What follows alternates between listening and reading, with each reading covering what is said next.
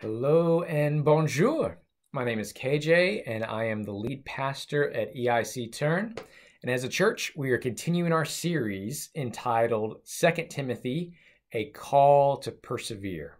So if you have a Bible handy nearby, please open it and find the book of 2 Timothy. And we're looking at chapter 2 today, verses 20 through 22. Let me read those verses for us and then pray as we begin. 2 Timothy chapter 2, verses 20 through 22. This is the word of the Lord. Now, in a large house, there are not only gold and silver vessels, but also vessels of wood and of earthenware, and some to honor and some to dishonor. Therefore, if anyone cleanses himself from these things, he will be a vessel for honor, sanctified, useful to the master, prepared for every good work. Now flee from youthful lusts. Pursue righteousness, faith, love, and peace with those who call upon the Lord from a pure heart. Let's pray together. Lord, as we look now at your word, I pray that you would open our eyes to see our task that's set before us and how we are to prepare for this task. Lord, may you show us what we are to pursue in life, and may you show us why it is such good news that you set us upon this course. Lord, do this in us for Christ's glory, we ask it. Amen. Perseverance takes preparation. If you want to persevere, you've got to prepare. Just ask any runner, ask any cross-country runner. Well, you could ask me. Once upon a time, I was a cross-country runner, believe it or not. I remember my first year on the team, and our team captain came to me after school one day and said, the two of us are going to go out and do a bit of training together. And I said, okay, where are we going? He said, you'll see. He then drove me to the city limits and said, we are going to run from our city to the next city, from Sylacauga to Childersburg, which was the next city over. It was a long way away. When I asked him why we were running so far, he said, because Childersburg has a Taco Bell. Taco Bell. If you didn't know, Taco Bell is to tacos what McDonald's is to hamburgers.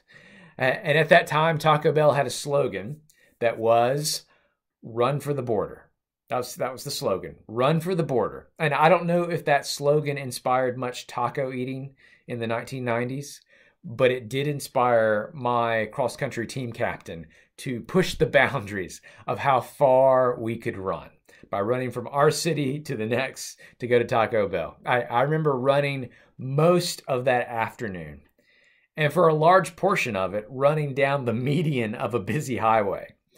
When we finally arrived at Taco Bell, the cashier said, y'all ran here from where now? Wow. Tell me what I can get you boys. And I said, just the phone, please.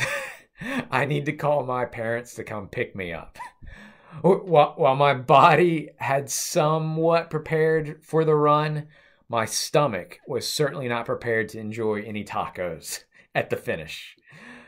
Real perseverance takes preparation. On a much more serious note than my short career as a cross-country runner is the experience of Richard Wurmbrand. Wurmbrand was a Romanian pastor who was taken by the communist secret police and imprisoned for more than a decade.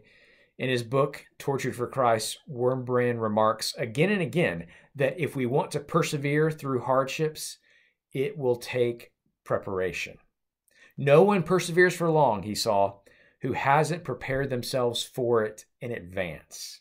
He said that in prison, nobody resists who has not renounced the pleasures of life beforehand. If we are to persevere, it will take preparation. This was true for the Apostle Paul. After his Damascus Road experience, meeting Jesus, he didn't just jump straight into the trials and tribulations of ministry. He first took 3 years of preparation away in Arabia. In this way, Paul's life actually mirrored the preparation time that the rest of the apostles had. Remember that before being sent out on this world-changing mission, the disciples had 3 years of every day on-the-job training with Jesus. Even Jesus modeled for us the importance of preparation through the years of obscurity that we don't know anything about, through the temptations in the wilderness that we do know something about. The lives of Jesus, of Paul, of the rest of the apostles, all harmonize with what our experience tells us is true. That perseverance tomorrow will take preparation today. But if that's the case, then what kind of preparation do we need to do? Runners need to run in order to prepare. What kind of preparation do we as Christians need? Runners know what their preparation is for, pursuing the goal of winning the race. But as Christians, what are we preparing to pursue? What is our pursuit that all this preparation helps us with? I think it's these kinds of questions that the Apostle Paul answers for us in verses 20 through 22. And he begins his answer of these questions with an illustration. Look at verse 20. It says, "Now, in a large house, there are not only gold and silver vessels, but also vessels of wood and of earthenware, and some to honor and some to dishonor." Now, here's an illustration that works well, even 2022. Let's try 2,000 years.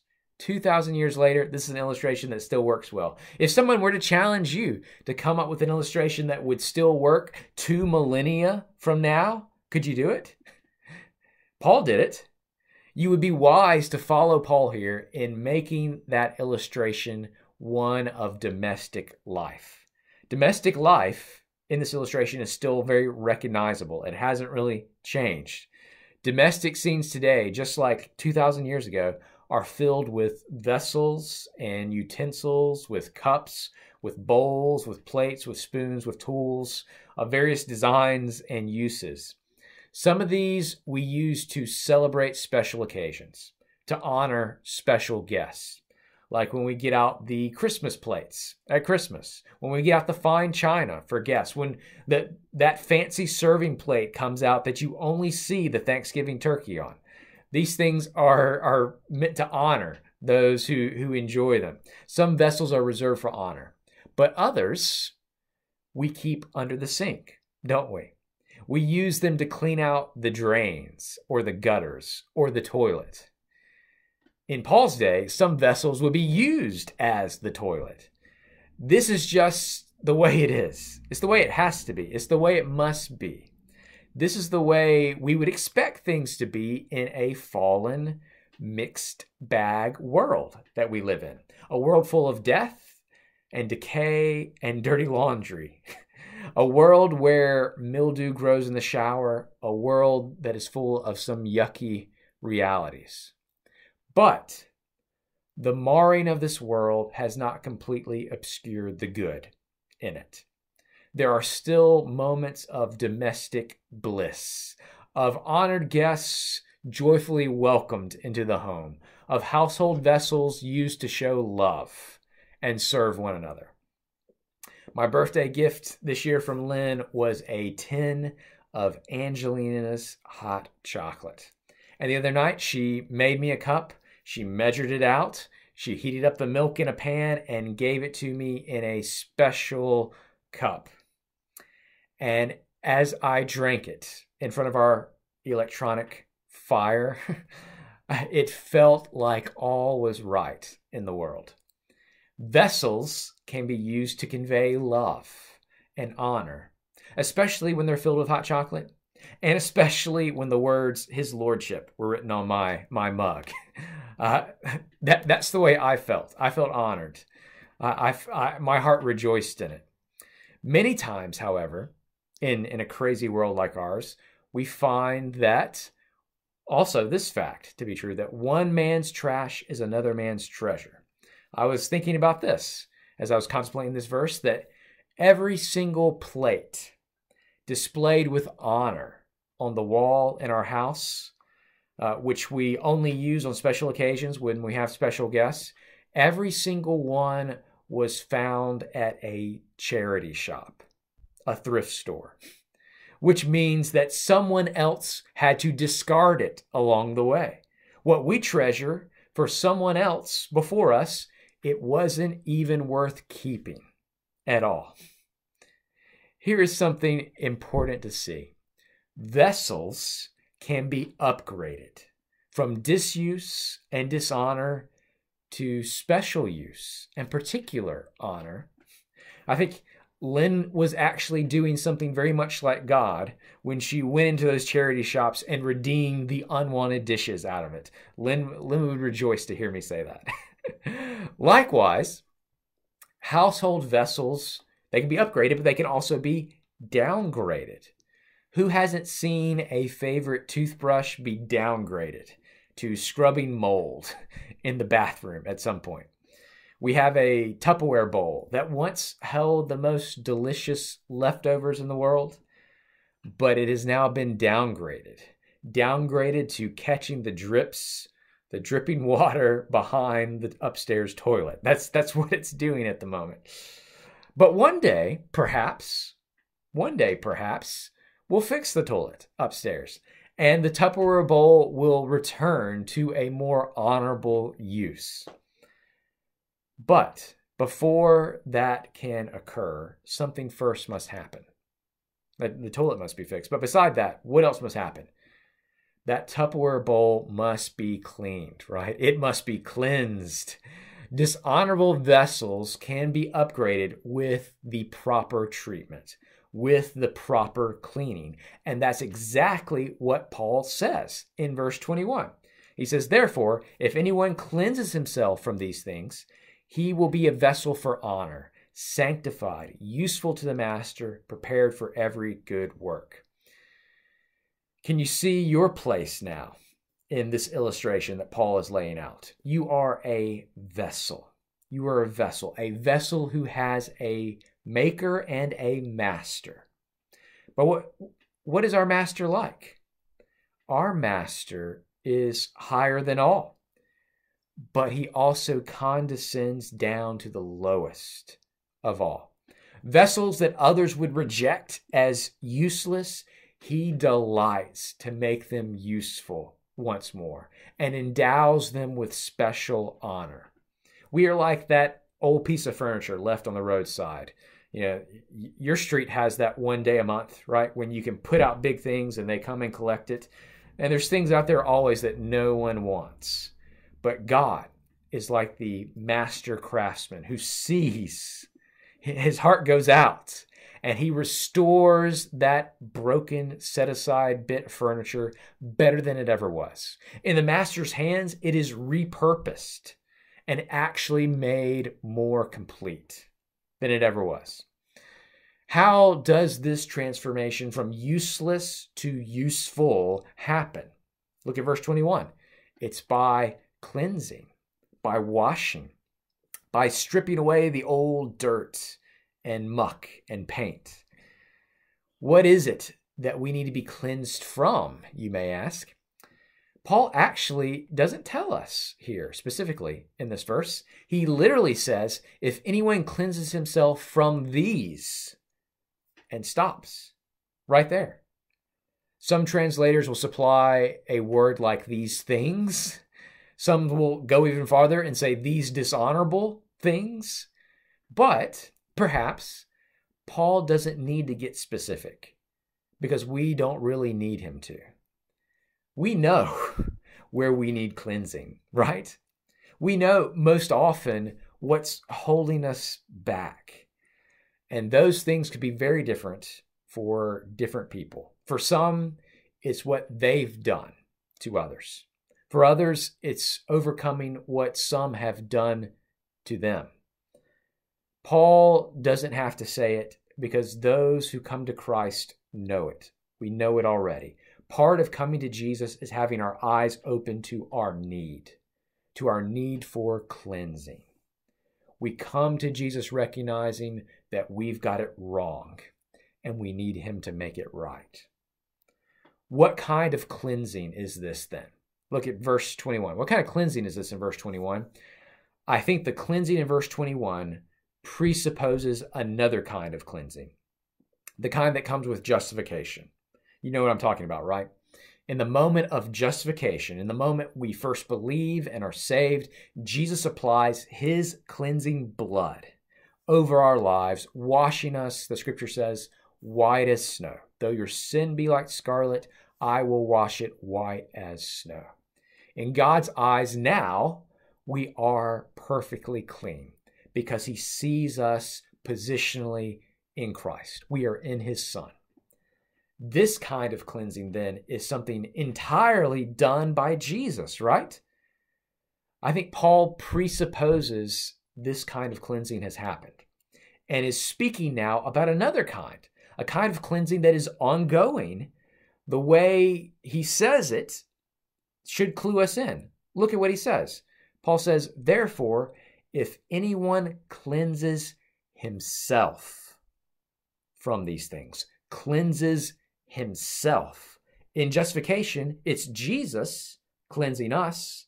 He is always the active party in that exchange. But here is a cleansing in which we have a very active role to play. In order to get at what this is, we need to see first what type of cleansing, what types of things this cleansing produces in us. Look at the rest of verse 21. Therefore, if anyone cleanses himself from these things, he will be a vessel for honor, sanctified, useful to the master, prepared for every good work. What is the goal of this kind of cleansing? Here it is in verse 21. Here's verse 21's answer. That you might be sanctified. That's what this cleansing's for. That you might be sanctified. That you might be useful. That you might be prepared for every good work. In other words, that you might be fruitful. That you might bear fruit to the glory of God. Now, where else have we heard these things come together before? Who else connects cleansing with bearing fruit? Answer? Jesus, right? Jesus. Jesus connects all these dots for us in his famous, I am the vine, you are the branches passage. Remember this? John 15. Jesus says, I am the true vine and my Father is the vine dresser.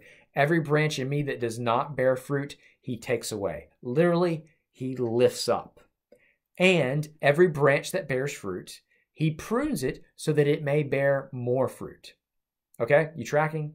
So far, you may only see the fruit connection. We are to bear fruit useful to the vine dresser. But the connection to cleansing is also here in these verses.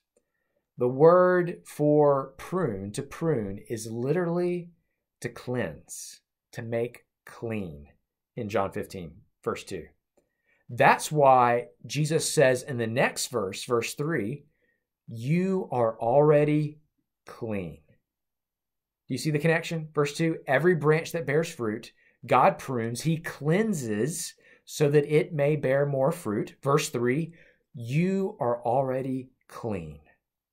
You are already pruned. If you want to be fruitful and useful disciples, then you need cleansing, Jesus says.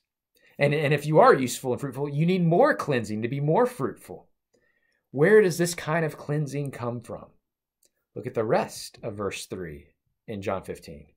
Jesus says, you are already clean because of the word which I have spoken to you. You're clean because of the word. The cleansing Christ promises comes through his word. Why is that? Because being conformed to the word is the only real alternative we have to being conformed to the world. Picture it like this. Picture the cleansing that we need is like a renovation project, renovating a house. Nature has really taken its toll upon this house. There's a lot wrong with it. The foundations are unsound. The walls are breaking. Other walls need to be broken down. The wiring all needs to be reworked. Anyone who has done a home renovation knows that it takes a lot of perseverance. It's a long-term project, not an over the night, get it done type of thing. You can only change one thing at a time, little by little. In this image, Christ's word is the approved plans for that renovation. Here's what it should look like. The approved plan gets the house back in working order, gets it back livable again. Jesus gets us back living as we were meant to live. He is repairing what sin has broken. But if we ignore his word, if we cast aside the plan, then all we're left with is doing what is right in our own eyes, in our own culture's eyes. And that is a patchwork mess, even at the best of times, isn't it? We won't be set apart. We won't be ready to do every good work in the world if we look identical to the world and to the culture around us. It's the word of Christ that cleanses us and sets us apart from the world. Sets us apart from the world, for the good of the world. If we abandon the blueprint of God's word, we're only left doing whatever everyone else is doing, making a mess in our own way. But if we want to be useful instruments in the Redeemer's hands, then we need to have Christ's word continually renovating our hearts. Now, of course, it's good to go to Jesus and make those connections, that the cleansing we need in order to be prepared for every good work comes through the word. Jesus just gave that to us in John 15. But if we were to read just a little bit farther in 2 Timothy, Paul would make the same connection to us just as clearly. Look down a little bit in chapter 3. Look at verses 16 and 17. Verse 16 says, "All scripture is inspired by God and profitable for teaching, for reproof, for correction, for training in righteousness, so that the man of God may be adequate, equipped for every good work." Now, where have we just heard that very same thing in the previous chapter? Verse 21. "Therefore, if anyone cleanses himself of these things, he'll be a vessel for honor, sanctified, useful to the master, prepared for every good work." You see two almost identical phrases: prepared for every good work, verse 21, equipped for every good work, verse 17 of chapter 3. Paul isn't giving us two different paths to arrive at very good work, every good work. You either get to arrive there through cleansing in chapter 2, or you get to go there through the scripture in chapter 3. I mean, you can see it, right? These aren't two paths. They are one together. The way we are cleansed and equipped for every good work is through the scripture. We are cleansed by having our minds renovated and renewed by God's word, replacing how we see the world naturally with how God sees the world. Christian, do you want to be a vessel for honor, upgraded from collecting wastewater behind a toilet somewhere to be set apart and useful to the master? Then you need to regularly cleanse and prepare your heart for every good work, and that only comes through God's word.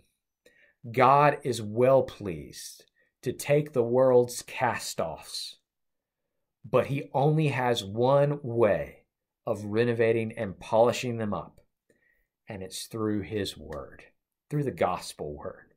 Every time you pick up the Bible, it's an opportunity to see that happen. This time, right now, as you're listening to God's word, it's a moment where God is often well pleased to do this cleansing work in our hearts and lives.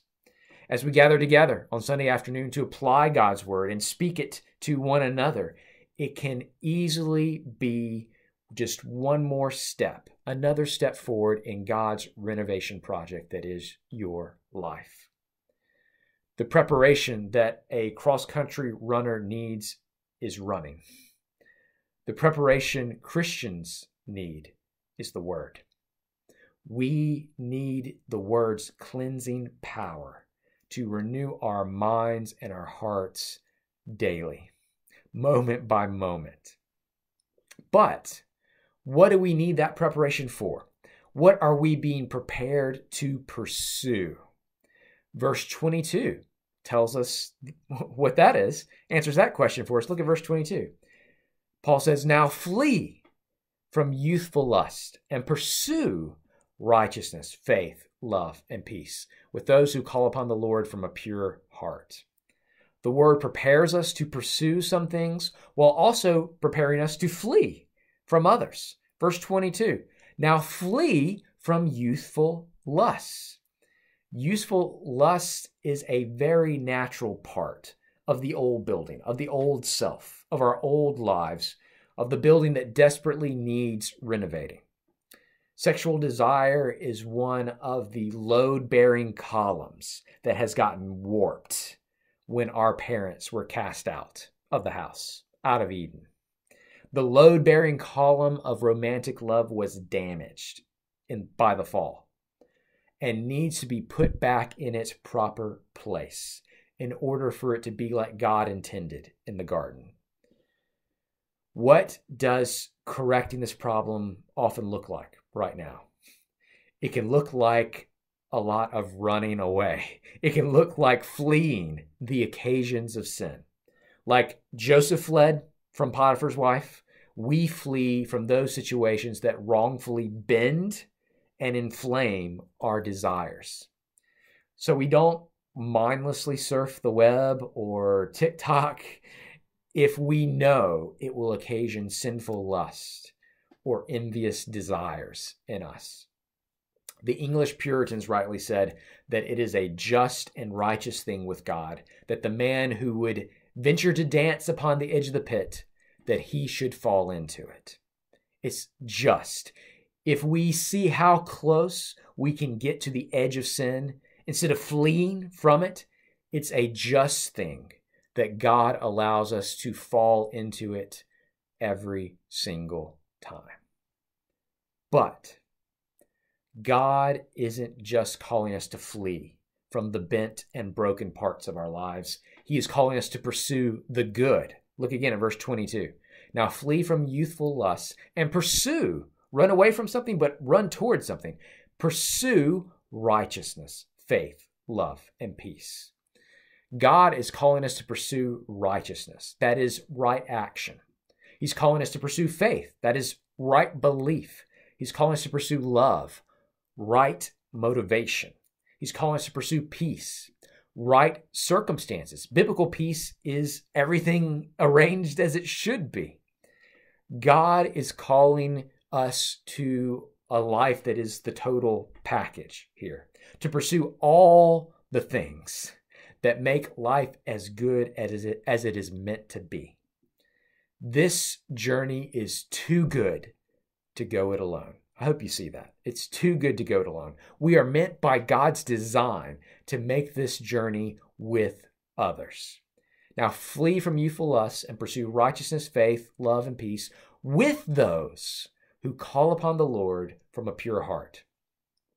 If Christian perseverance requires preparation, then Christian preparation requires two things that are outside of ourselves. We've already seen it. It requires the word, the gospel word. We saw it in verse 20 and 21. And according to verse 22, it also requires the gospel community, word and community. We run the race pursuing these things with those who call upon the Lord from a pure heart. So I think the application for us here is pretty clear. If you want to be a useful instrument in the Redeemer's hands, then you need to give yourself to the truth of God's word and give yourself to the family life of God's children. Perseverance takes preparation. And here is where we'll find it. Saturating our lives with God's word as we run the race alongside God's people. Let's pray together. Father, I ask that we would do just that. May we be a people increasingly committed to your word and cleansed by it. Lord, wash and renew our minds, that we might see the world as you do, that our desires might reflect your desires, our heart, your heart.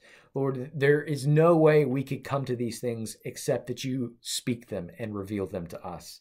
So may we see your heart and mind in the scripture and have our hearts and minds changed into your likeness. And Lord, I pray that we would do this together. We could not do this by ourselves. We need one another speaking truth in love so that we might grow up. Lord, do this in us for your glory. We ask it in Jesus' name. Amen. Amen. Well, let's continue to process and apply this word as we gather together this afternoon at 3:30. Until then, au revoir, and in Christ, bon courage.